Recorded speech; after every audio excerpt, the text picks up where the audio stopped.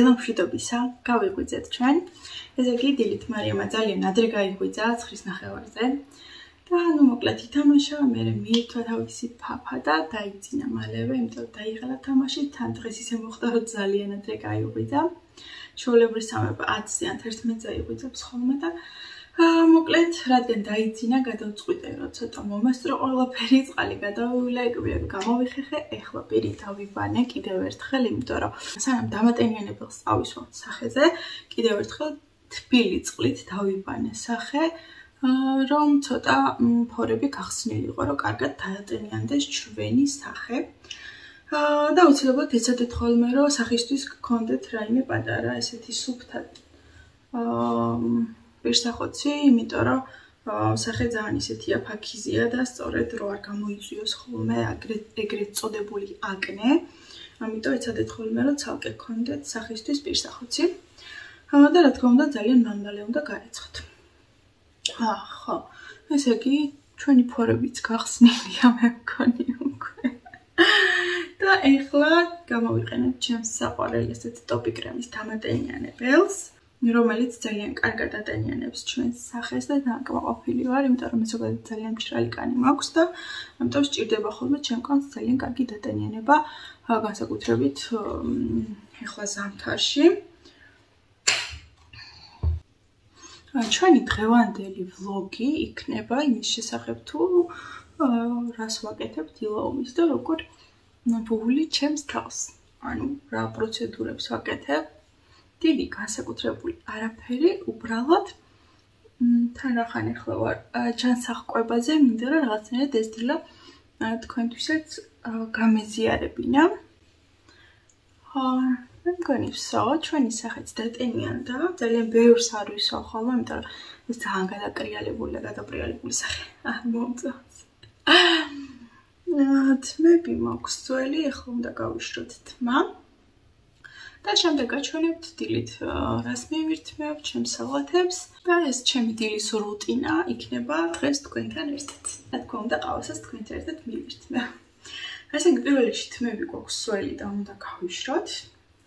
და მე ცოტა დახვეული თმა მაქვს, და ამიტომ არ მიყვარს დიდად ხვეული თმა, ზოგადად უფრო მიყვარს გასწორებული ხოლმე, ამიტომ თან სველი თმა მაქვს და აუცილებლად ეხლა პირველ რიგში დაგჭირდება ფენი, რომ გავიშროთ თმა.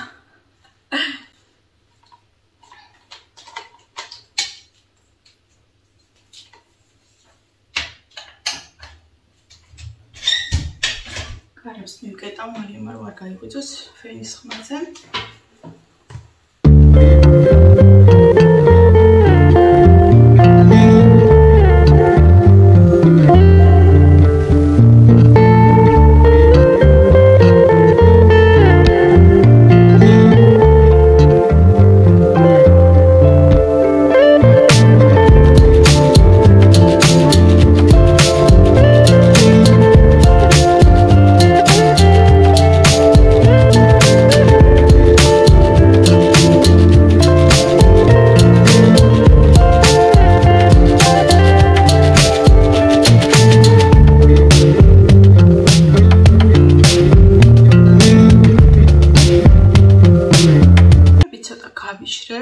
და ეხლა ეს ჩვენი ეგრეთ წოდებული წინამო და ჩოლკა უნდა გავისწოროთ.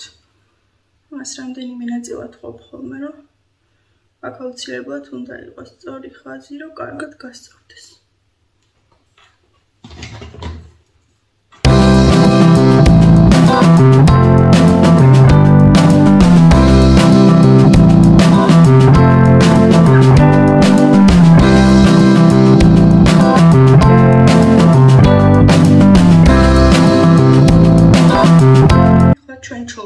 ისევ გავყოფთ ორ ნაწილად.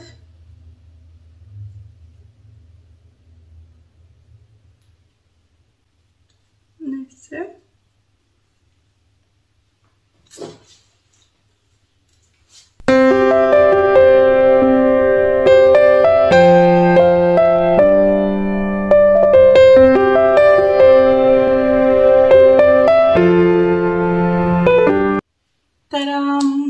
ჩოლკაც უკვე წყობშია. უკან თმები კარგად არ გამიმშრალებია, მაგრამ არ აუშავს. ნუ დანარჩენი თვითონ გაჩნდება.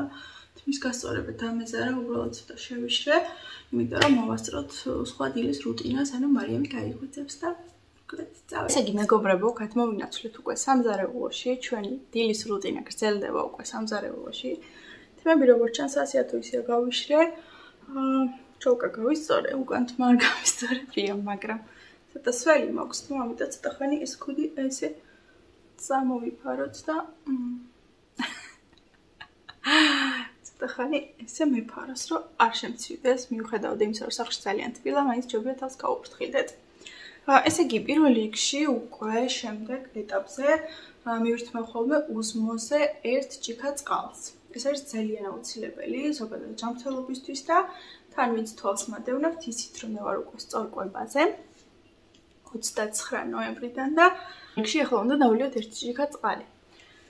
ესე იგი, ზოგადად წყალი ძალიან კარგია სწორი კვების დროს, რომ დავლიოთ ჩვეულებრივ ესეთი წინასწარ ვამზადებ ხოლმე წინა დღისით, უკვე ასე ვთქვათ, ერთი დღის გაჩერებულ წყალს, რომ კუჭი არ გაგვიღიზიანოს და ეს ძალიან კარგი ყოფილა კუჭისთვის და ეს ქუდი ძალიან მაწუხებს.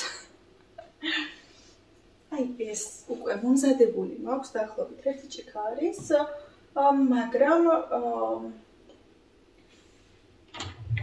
ჩვეულებრივი, აი ესეთი 1 ჭიქას მივირთმევ ხოლმე, ძალიან ჩვეულებრივს, ალბათ 250 გრამია, თუ 2 ჭიქას მივირთმევთ ძალიან კარგია, მაგრამ მე ახლა რადგან მინდა რომ დავლიო ყოველთვის ზოგადად ვცდილობ ხოლმე რომ საწრუპით მივირთვა წყალი, იმიტომ რომ უფრო რაღაცნაირად გემრიელად ვსვავ და უფრო მარტივიც არის წყლის დალევა და ეს პატარა ხრიკი იცოდეთ ჩემგან დარწმუნებული ვარ ბევრი ესე აკეთებს, მაგრამ ვინც არიცით ცადეთ და მერწმუნეთ ძალიან გაგიადვილდებათ წყლის დალევა. ეხლა აქ ჩვენს ლამაზ უნიკორნის ჭიქაში გადმოვიტან წყალს, რომ უფრო გემრიელად დავლიოთ და არ გაგვიჭირდეს წყლის დალევა.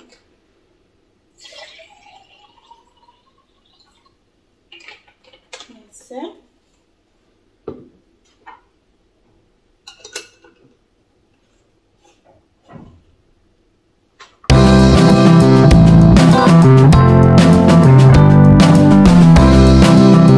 წყალი უკვე მივირთვით 1 ჭიქა, მაგრამ ეხლა მე აქ კიდევ ჩავასხავ წყალს და შემდეგ დღის მანძილზეც რომ დავლიოთ გემრიელად, აუცილებლად ეხლა კიდე დავამატებ წყალს.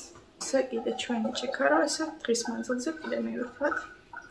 ისიც ასე, ამას აქ დავდგავ. და ეხლა უკვე მეგობრებო, მოვიდა უკვე საუზმის დრო. რადგან მარიამს ისევ ძინავს, მოვასწროთ საუზმე და ეხლა გაჩვენებთ ჩვენს გემრიელ სალათებს.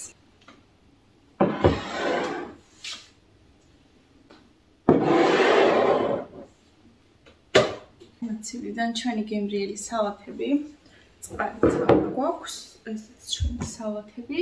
ახლა დაგვჭირდება თებში.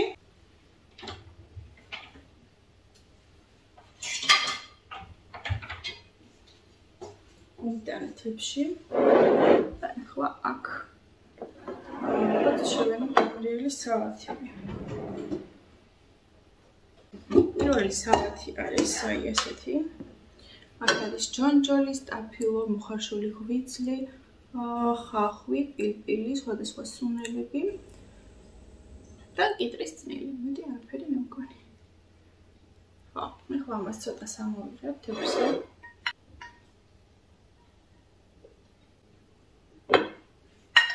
ეს საკმარისია. და ეს გვაქვს.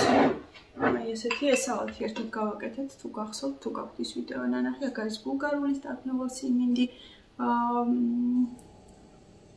ბარდამწვანე, მწვანილი, წითელი ბულგარული და ცოტა კარტოფილი, პილპილი, სუნელები და მარილი გემოვნებით. მარილი ძალიან ბევრი არ უყვართ ხოლმე სალათებს, იმიტომ რომ ზოგადად მარილი ძალიან იკავებს წყალს და ამიტომ ეს ძალიან ხელს შეგიშლით დაკლებაში. ხო, აქ კიდე მოხარშული კვერცხიც აქვს ამ სალათს. მოვიღოთ. ეხლა ჩვენს სალათებს შევინახავ ისევ მაცივარში და დავბრუნდეთ. მოვედი ისევ მეგობრებო, შევინახავ ჩვენი სალათები მაცივარში. აი ეს არის ჩვენი დილის საუზმე. აი ესე გამოიყურება. ძალიან გემრიელია, დამერწმუნეთ, მარტო ლამაზი არ არის. აიც დაახლოდა რომ გაჩვენოთ. და ზოგადად ამას მაინც მინდა რომ ზოგადად სწორი კვებისას ნებისმიერი საუზმე უნდა შედგებოდეს დაახლოებით 250-დან 300 გრამამდე თითო ულუფა და მაინც ამ ყველაფერს წონი ხოლმე. თებშის წონა ვიცი, ამიტომ იმას გამოვაკლებ და კი აი ზუსტად 302 გრამია. 2 გრამი არა უშავს. აი ესე. შეიძლება ვიღაცამ თქვას, რომ ეხლა მაგის დროს არ არის აწონე, დილით ის მეც ეგრე ვიძახდი, ძალიან დიდხანს ვიძახდი ამას, რომ მაგის დრო არ მაქვს, მაგის დრო არ მაქვს და თურმე თუ მოინდომებ და თუ მოახერხებ, უკვე თითქოს მერე სახალისოც არის ეს ყველაფერი, ეს დილის რუტინა, ეს რაღაცეები და აუცილებლად გამოგივათ. მიუხედავად იმისა, რომ მეც პატარა მყავს და ძალიან ბევრ დროს ვითხოვს, ძალიან ბევრი ყურადღება სჭირდება. შიგა და შიგა არის მომენტები ხოლმე, არ როცა დააძინებთ ან რაღაც ესეთ სიტუაციაში აუცილებლად გამონახეთ ხოლმე საკუთარი თავისთვის დრო და აუცილებლად მიხედეთ თქვენს ჯანმრთელობას. ამ შემთხვევაში სწორკვებას გულისხმობ და წონის კლებას. ეხლა უნდა მივირთოთ ჩვენი გემრიელი სალათი. სანამ აი ამ ჩვენს სალათს მივირთმევთ, მე ეხლა მოვიტან ჩემს ლეპტოპს თან ვისაუზმოთ ერთად და თან ლეპტოპში რამე საინტერესო ფილმს ან სერიალს ავარჩევ, რომ სანამ არ ავსწინოს ცოტა მოვასწრო, განვიტირთო და უყურე.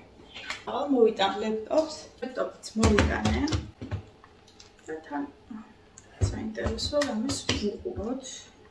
პირველ რიგში ეს ჩავრთოთ. მოდი სანამ ჩაირთვება, თან დავაგემოვნოთ ჩვენი გემრიელობა. ნეად მივეჩვია გემრიელ სალათებს, რომ აი ამის ძალიან მომწონს ეს პროცესი, ეს რომ გამოვყავი როგორც იქნა ჩემი თავისთვის დრო და არ ვიცი. თან ძალიან გემრიელია.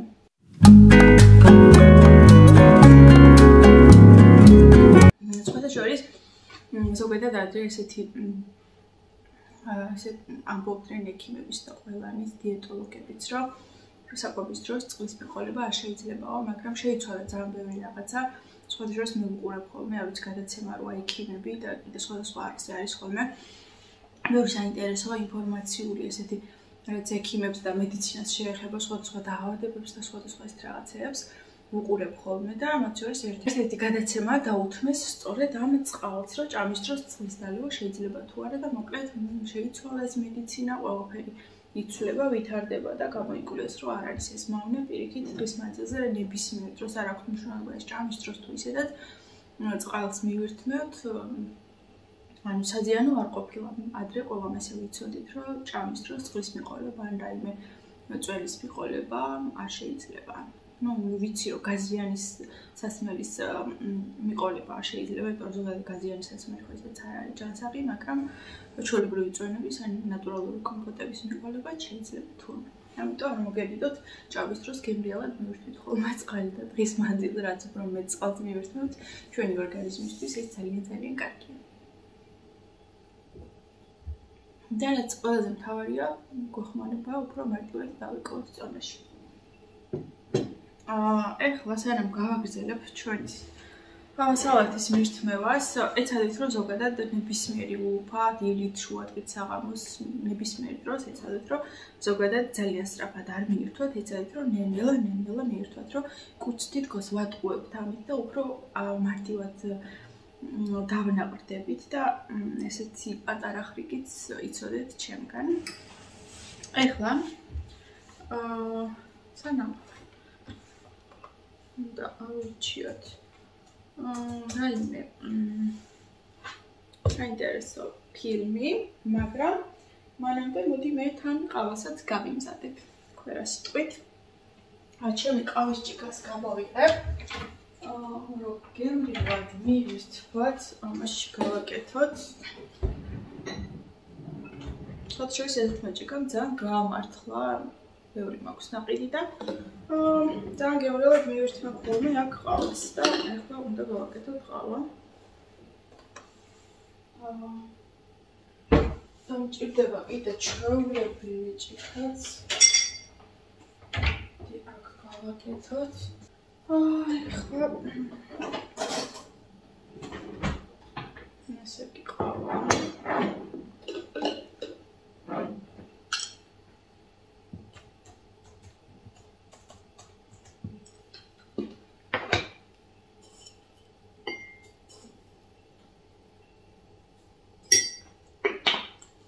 შაქარს რა თქმა უნდა გავუშვები, იმიტომ რომ უნდა უშაქრო გავაკეთოთ.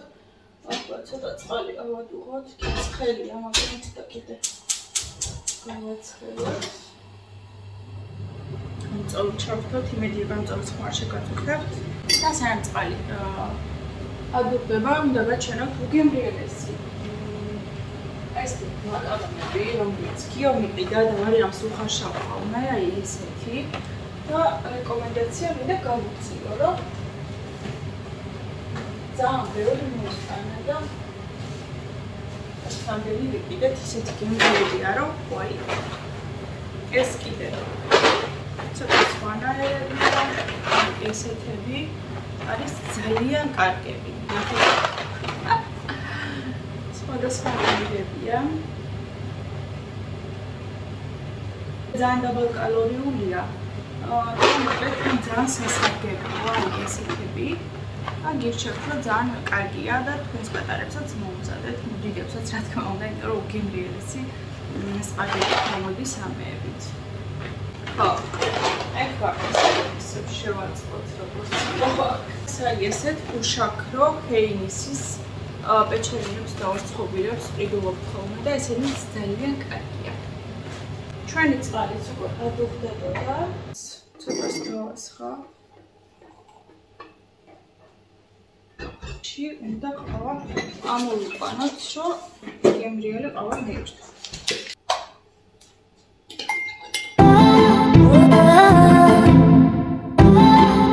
მოვიყვანეთ, ისეთი კაფიანია. ახლა ეს გავეცხავ. ამუშავოთ, რომ არ გაგჭირდეს, ესეც შევინახოთ. ახლა დაგჭირდება ყინული. გამოვიდეს ჩვენი ყინულები. ჩავყარი ჭიქაში ჩვენი ყინულები. თან ცოტა ხმა დავლაპარაკობ, მარიამს როზინოს არ მინდა რომ გავახვიო. ესე.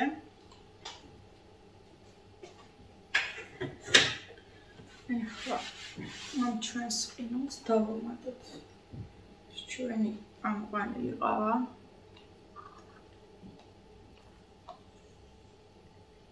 ესე. დავასხოთ ცოტა კიდე წყალი.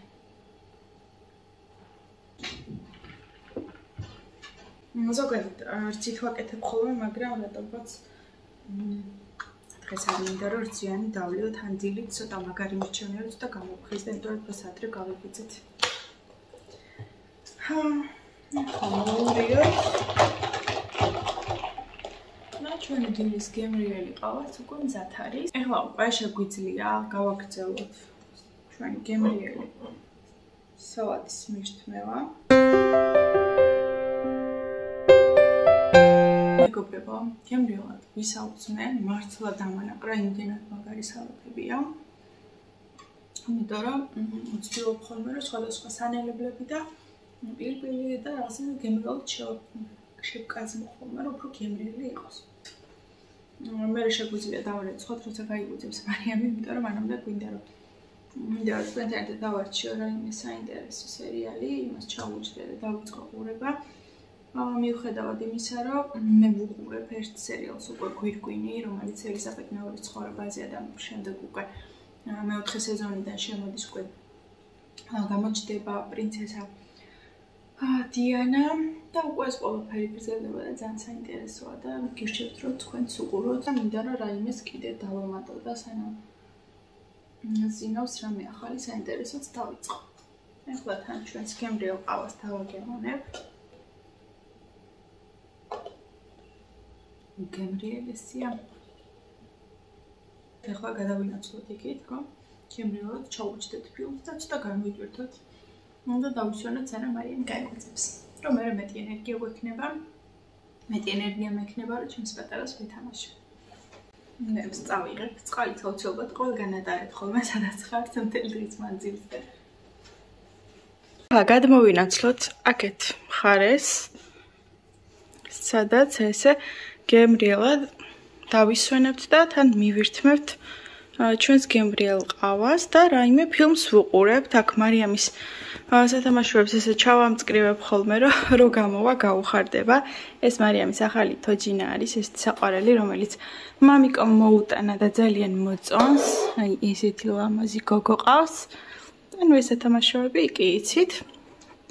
და რომ გამოვა, რომ გაიღვიძებთ, გაუხარდება, ესე რომ დახვდება ჩამწკრივებული. ეხლა აქ ჩვენს ფილმს ავარჩევთ და ვუყურებთ ეხლა რაიმე საინტერესოს.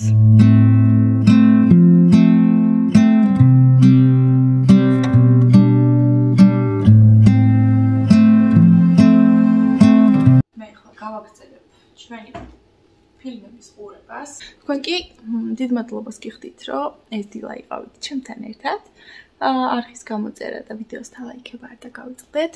და მადლობა რომ მიყურეთ. ყველას პოზიტიურ დღეს და წარმატებულ დღეს გისურვებთ. ძალიან მიყვარხართ და გკოცნით. ეხლა მე გავაგრძელებ ვიდეოს ყურებას. თქვენ კი შემდეგ ვიდეომდე დაგემშვიდობებით.